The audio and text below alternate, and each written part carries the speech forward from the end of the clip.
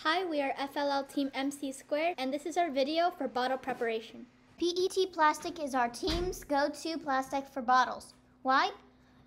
It's flexible and sturdy. PET plastics are one of the most common, non-toxic plastics around. These are the ideal and not so ideal bottles for shredding. An even slice is critical to the filament process to ensure solid filament after melting. While bumpy bottles are sliceable, it's harder to get an even slice due to the varying bulges.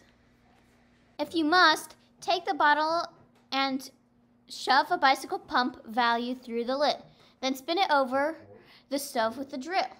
This method is a drastic measure, so stick to the correct bottles. Rinse the bottle out thoroughly, ensuring it dries fully. Having minimal leftover adhesive is critical for the filament and extruder to stay clean. Shredding, the bottom of the bottle needs to be snipped off. Then you start making a little tail that can be pulled through your bottle shredder. This pre-slicing only prepares the bottle for shredding, so be sure to watch our other video on bottle shredder construction. The last step in prep is ensuring you've preheated your extruder.